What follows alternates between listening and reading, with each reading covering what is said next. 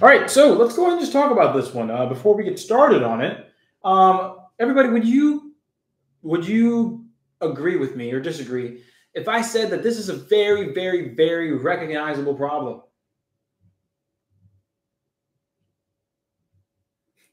Oh, you know, me gusta fractions. But I hope we can agree that this is literally the same exact question minus some changes to some of the numbers that we see. Some houses were recently built in the neighborhood. A real estate company has already sold some of the houses. They plan to sell some of the remaining houses. How many unsold houses will be left? Think about that. That's a pretty word for word. That's almost a legit copy of the question, right? That's almost a legit copy of the question. So if I had to ask everybody, what was it that threw you off? If you got stumped on this one, what threw you off?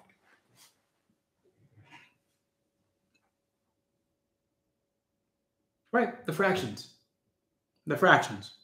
So this is my first real lesson of the day for you. This is besides the word problem success strategy, consider this one of your biggest lessons when it comes to ASVAB success.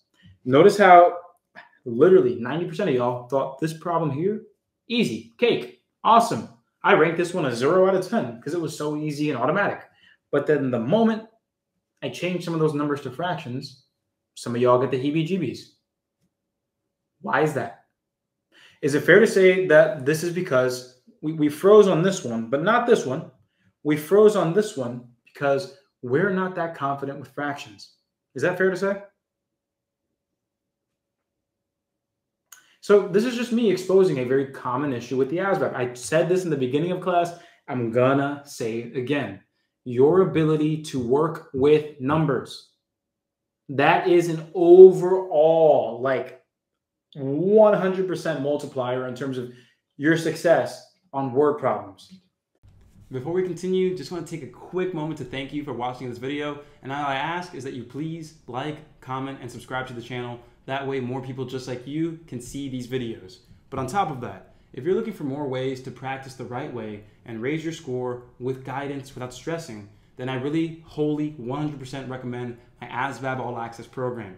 The program, long story short, helps you watch, practice, and master every topic from the word knowledge to paragraph comprehension, arithmetic reasoning, math knowledge, general science. It's there and it's designed to help you succeed with practicing the right way. So with that said, check out the link in the description to see how it all works because you're gonna have ways to learn in every way that you prefer. And you get my guidance and my support all the way until you pass. So don't hesitate. Stop feeling nervous and being anxious and letting yourself feel that way when there's a solution waiting right here for you. Check out the link in the description. That way you see how it works. And then reach out to me if you have any questions about it. Let's get back to raising our scores. Working with numbers and word problems, you need to see those as two separate things. Because when you finally get to the step of calculating and understanding what to do, well, you need to be able to work quickly. Because there's the time you spend understanding the problem, the time you spend setting it up, and the time you spend actually calculating. And if you cannot calculate quickly, that means you have less time to figure out what the problem's about. But if you can work with numbers, all types of numbers, decimals, percents, fractions, negatives, whole numbers, and you can work with them swiftly without hesitation, well, now you give yourself more time to plan. But I just gave you literally the same exact question, and I bet you half of y'all didn't even try for the simple reason being that you saw fractions. Willing to bet. So let's understand where we're supposed to go from here.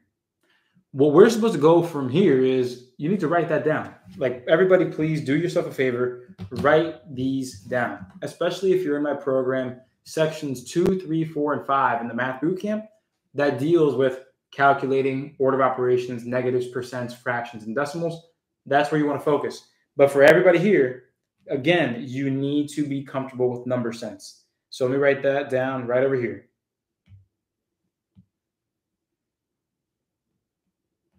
Calculation skills.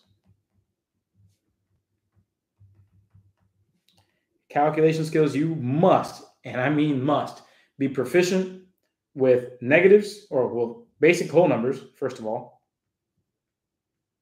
Basic whole numbers. Let me make this a little smaller here. Negatives, order of operations,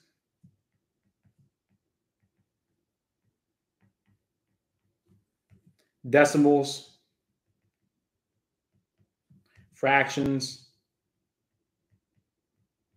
and percents.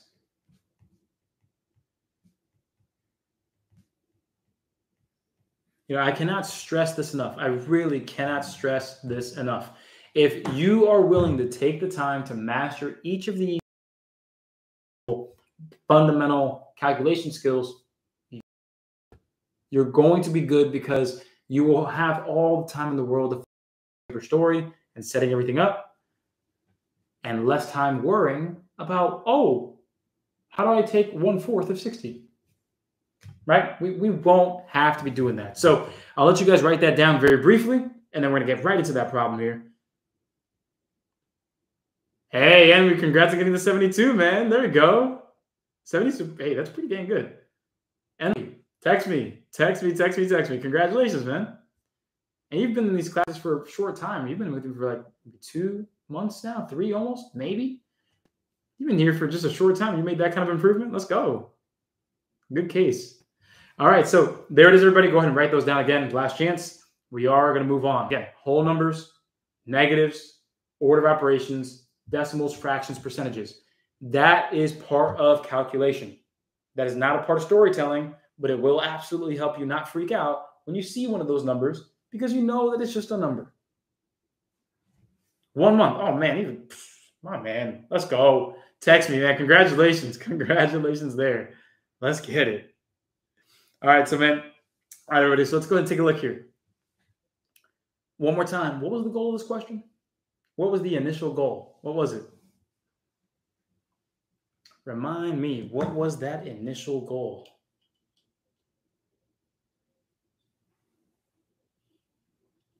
And so when I say the initial goal, not the strategy, but what are we looking for in the question? I got the first step, read the question. What is the question telling us that we need to figure out? Right. How many unsold houses? That's right. So right here, how many unsold houses, just like the previous problem, how many unsold houses will be left? Sounds great. So we're going to write that down again, just like we had last time. Blank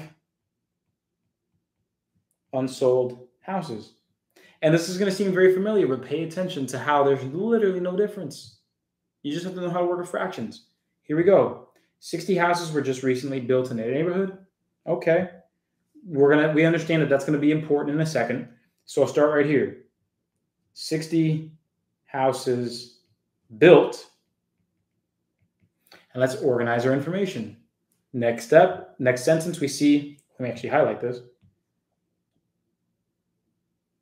Then up next it says, a real estate company has already sold a quarter or 1/4 of the houses. Okay, let's highlight that. Has already sold a quarter of the houses. Right there. Let's really take a circle here. Let's circle that right there. We sold 1/4 of the houses. So right here, we can write that down.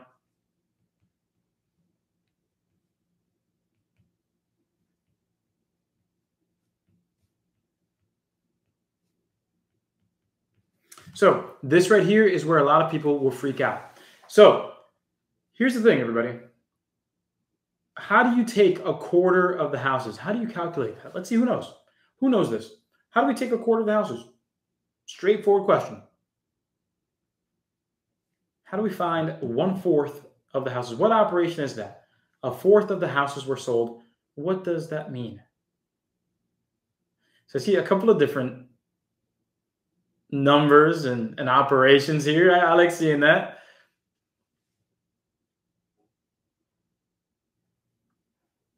There we go. There you go. I see a lot of ideas coming out now. Okay, cool. So there are a few different ways, because remember, fractions and decimals are the same thing. They're just numbers. Again, just numbers. And so here's the thing. If we're taking a quarter of the houses, there's 2 ways to look at this. 1/4 of the houses sold, you could say 1/4 times 60, or you can view it as 60 divided by 4. Both of these work just fine. Let me explain why. Everybody, in the math world, the word of by itself means what operation? Multiplication. The word of, out of, if you said out of, that's division. But if you just say of, multiplication. And so that's where this comes in. Of, that's where the multiplication comes in. And then everybody, when we see the phrase, the houses, so right over here, how many houses are we talking about? 60, right? 60 houses. It's 60 houses. So all we did was really just translate that phrase. 1/4 of the houses were sold, 1/4 times 60, just like that. Now, if you're looking at this and you're wondering, well, coach, okay, I see this, I see how that makes sense, but how is that the same as that? How is it the same as 60 divided by 4? Well, this is where you have to understand how to multiply with fractions. So I'm giving you a quick little run through, but you need to make sure you understand how to work with these different types of numbers and their operations. Because everyone, 1/4 times 60, that's legitimately the same thing as saying 1/4 times. If I wanted to write 60 as a fraction, everybody, I could write 60 over what?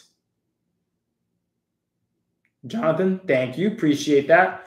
That was our first answer there. And then Dana was right after that. But yeah, that'll be 60 over 1. It's the same deal. Anything divided by 1 is itself, right? So if I wanted to see it as a fraction, it'd be just like that. And if you understand that, then you will be able to tell that you have to do 1 times 60, that's 60. 4 times 1, that's 4. So in truth, taking 1/4 of 60 is the same as 60 divided by 4. Same as 60 divided by 4. Does that make a little more sense for anybody out there?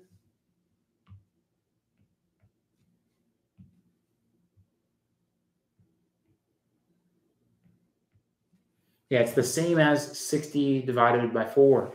We have got to be able to give ourselves these opportunities because, again, if the only difference between this problem and the previous one was legitimately the type of number that you used, that should not make a difference. That should not make a difference. And I know it does because this is where we are right now.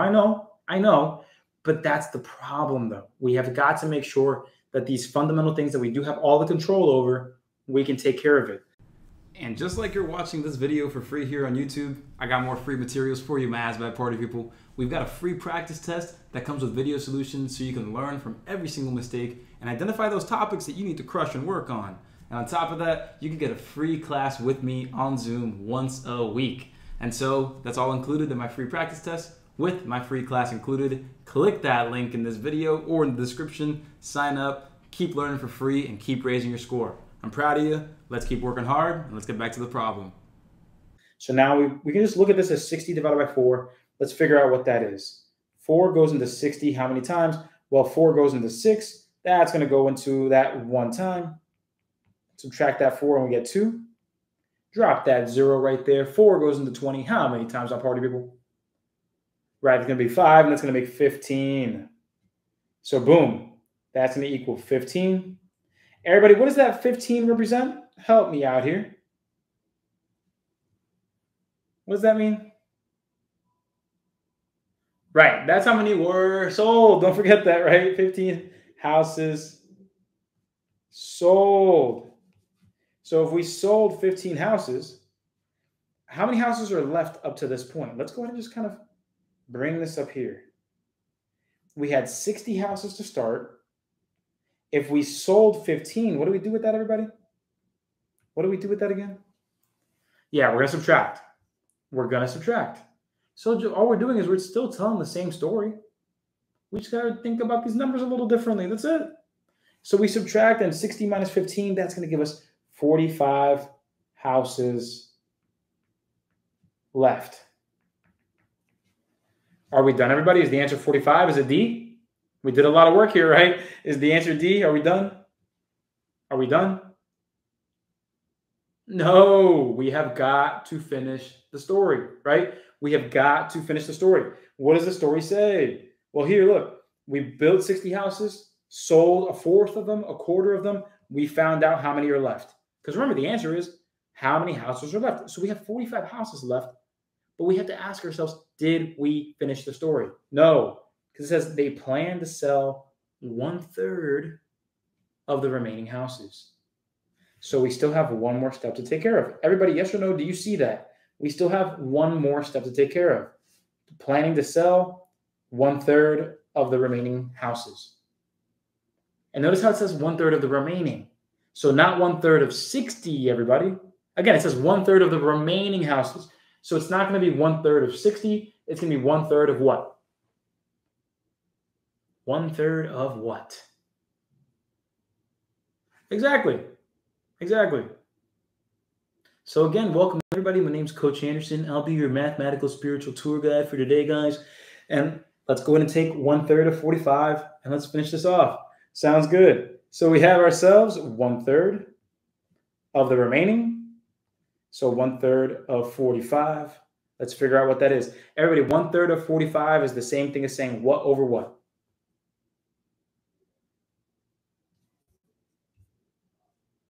(45/3), that is correct. Just like we saw earlier, 1/3 of 45 is the same thing as 1/3 times 45, which is just 45/3. And 45/3, if we try to figure that out, we can do this long division if we'd like to, but we see that 3 goes into 4 one time.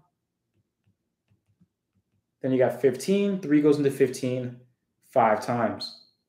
So there it is, 1/3 of 45 equals 15. Is that the answer, everybody? Is 15 the answer? Is it B? Is it B? No, because remember, 15 right here represents how many were sold, how many more houses were sold. So we have 15 sold right there. It seems crazy, right? But you have got to follow the story. And so what we have is we had that 45 that were left. We sold 15 more. So 45 minus 15 equals what, everybody? 30. 30 unsold houses. And we've got to be willing to go through these steps. Obviously, can we take that long on the real test? Of course not, right? Of course not. But while you practice, while you try to understand how to not freak out and how to stay calm, cool, and collected, well, this is going to be well worth it down the road once you actually get used to this. But we've got to put in the time, just like we do with learning our times tables, just like we do with learning fractions, decimals, percents. This matters. Word problem strategy matters. And so we both know this video just helped you with your test anxiety by just a little bit. And to keep lowering your test anxiety and keep raising your confidence, that's what my ASVAB All-Access program is for. The link's right up here. Click it, watch the video on how it works, and you'll see exactly why thousands of my students have raised their scores and gotten the jobs they want. So click there, watch the video, and sign up to raise your score. I'll see you soon.